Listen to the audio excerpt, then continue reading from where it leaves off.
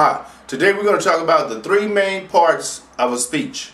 When you prepare to write a speech, always write it according to number one, the introduction, number two, the body, and number three, the conclusion.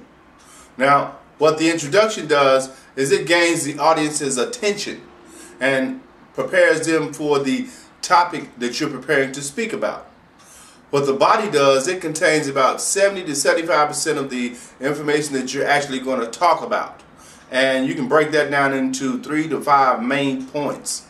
And finally, the conclusion reviews the main points and provides closure by ending with a strong final statement.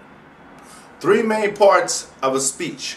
SpeakWithLarry.com